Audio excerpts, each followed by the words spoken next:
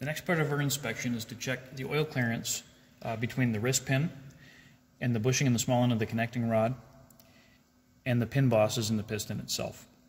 So in order to accomplish this, obviously we have to disassemble the piston. Now I've already done it, and the reason I've done it off camera is because picking out these little spring clips, in a lot of cases these guys like to go flying on me, and I didn't want you to watch me chase them all over the shop, as much fun as that would be.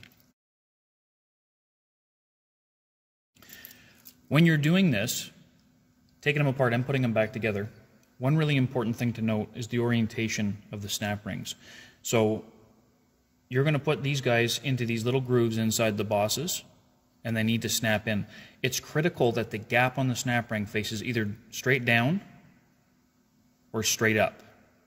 Now, it doesn't look like that would be a big deal with this sitting static on the bench. However, remember that at high RPM, this thing is moving between bottom dead center and top dead center at 5, 6, maybe even 7,000 RPM or higher with a race engine. And the problem is inertia. Even though that snap ring isn't very substantial, at 7,000 RPM, the top or bottom of this thing will actually, well, in essence, become heavy enough to collapse itself. So if you leave this with the gap sideways and the top collapses or the bottom collapses moving up and down in the cylinder, what's going to happen is eventually you're going to hit it right and this guy is going to pop out. Remember, there's nothing retaining a full floating wrist pin in the piston and the connecting rod other than those snap rings. So if one of them leaves, that pin is going to walk out and contact the block, and nothing good is going to happen. So upon removal and installation, we need to make sure that the orientation is correct for those snap rings. Once we've got it disassembled, we're going to find our clearances by measuring the diameter of the wrist pin and again measuring the inside diameter of the bores, and we're going to compare the two. We're just going to do it with math. So to measure the wrist pin, I'm going to use an outside micrometer. Again, I've already calibrated it. And we want to measure this in a variety of places. Similar to crankshaft measurements, we want to measure at the bottom, middle, and top. Then I'm going to turn my micrometer 90 degrees and measure again at the bottom, middle, and top. I'm going to write down all my measurements, and then I'm going to look for the smallest one. We think about what's going to happen when the components wear. If any wear happens, the pin in the middle is going to get smaller, and the bores are going to get larger. So when I'm looking at my pin measurements, I want to use, for my oil clearances, the smallest number that I come up with. Once I have that, I'm going to take my connecting rod and I want to measure the inside of my bore. Now in order to do that, I can either use an inside micrometer or a telescoping gauge. If you've never used a telescoping gauge before, that's what this is here.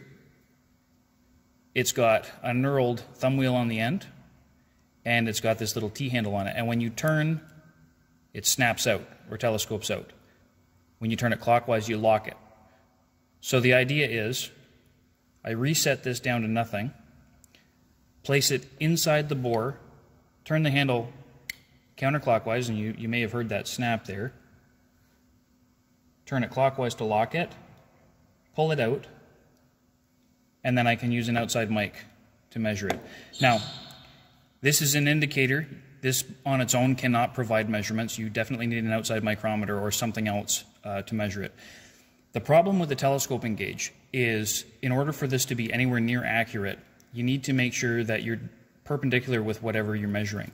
So in this case, what I'm doing is I'm putting my gauge right down into the bottom of the bore and resting it on the table. Admittedly, I have a rubber mat here to cut down on glare. This is not the best way to do it.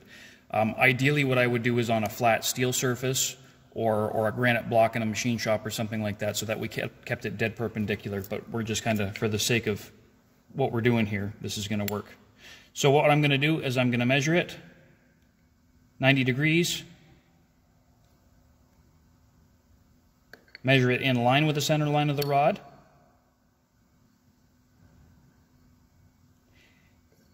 and I'm going to look for the largest measurement there.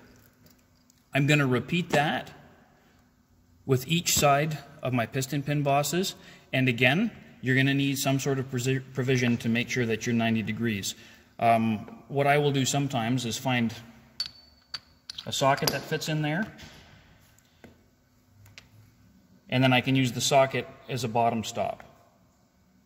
So I can lay this down on top of the socket, open it up, and do my measurements that way.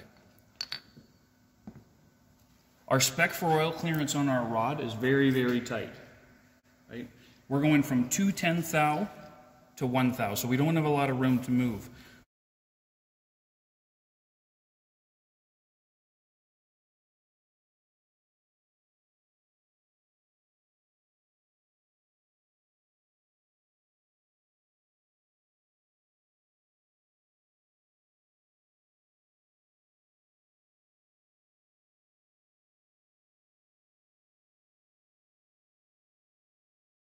One last thing that I just want to point out here, and I know in my classes we've talked about this with precision measurement, but with regards to fitment here, when we're talking about oil clearances that are this small, watch what happens if I just hold this in my hand. Just for a couple of seconds is all it's going to take. When you're doing precision measurement, this goes for what you're measuring and the tools that you're using to measure them. Try to handle them with your bare hands as small a time as you possibly can, because even the heat from your hands getting into the metal will cause them to expand to the point where they won't go together anymore. Well, they're popped in there. So it does become very, very critical to be careful when you're doing precision measurement.